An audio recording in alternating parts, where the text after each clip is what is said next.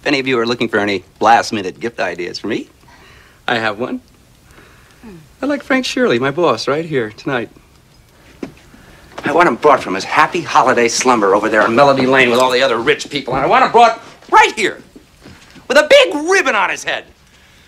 And I want to look him straight in the eye, and I want to tell him what a cheap, lying, no-good, rotten, four-flushing, low-life, snake-licking, dirt-eating, inbred, overstuffed, ignorant, blood-sucking, dog-kissing, brainless, dickless, hopeless, heartless, fat-ass, bug-eyed, stiff-legged, spotty-lipped, worm-headed sack of monkey shit he is! Hallelujah! Holy shit! Where's the Tylenol? Beautiful. God. Where do you think you're going? Nobody's leaving. Nobody's walking out on this fun, old-fashioned family Christmas. No, no, we're all in this together. This is a full-blown, four-alarm holiday emergency here. We're gonna press on, and we're gonna have the happiest Christmas since Bing Crosby tap danced with Danny Danskin Kay.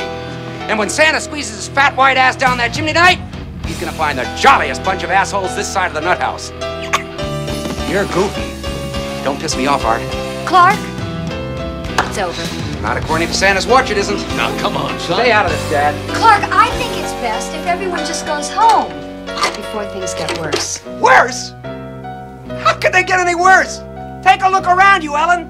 We're at the threshold of hell.